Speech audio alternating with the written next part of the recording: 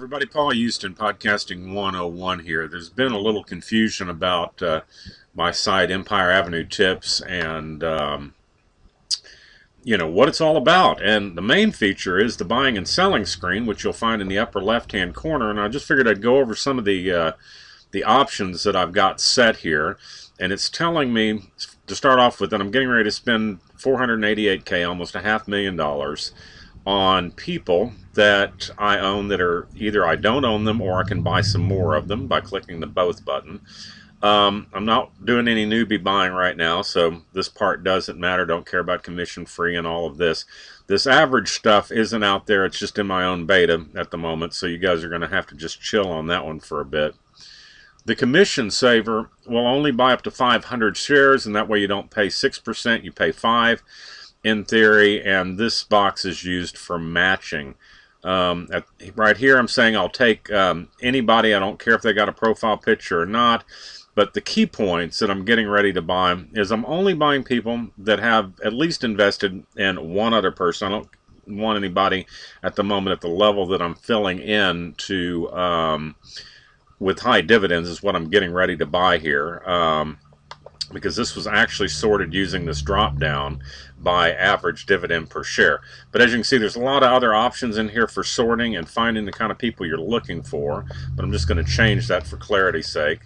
And because I'm so wealthy, I don't care about your ROI. I'm just filling in. But for you newbies trying to get up, I say newbie, you can be worth 30, 50, 100 million, and still need to be setting the min ROI to like 0.8. But at the moment, like I say, I'm just buying average div per share. You might want to set some of these other filters that then results in a list like you see here below. And you can see that I'm getting ready to buy 191 more shares of PKR here. His average div is 34 cents. Since I've sorted down this far, I own 600 shares in everybody because these buys will result 137 more plus the 463 will result in 600 shares. Since I've got it's set to, I don't care, buy up to 300,000 EVs in one person. I'm just saying max out on everybody at this level. Don't really care. It shows me here that they don't own any of me, what today's gain or loss is, and so on as we go down the list. I just saw Imp Taco tweet to me, so we'll carbon her with this little video as we go down. But anyway, as you can see, by the time we get down here to the bottom, I'm getting down to the 0.33 level. Now this is a maintenance level that the 5K cap comes in as far as how many dividends you can possibly own on Empire Avenue. And as you can see, I'm still within the 533 level, so I just blindly buy where everyone has gone before, for that matter.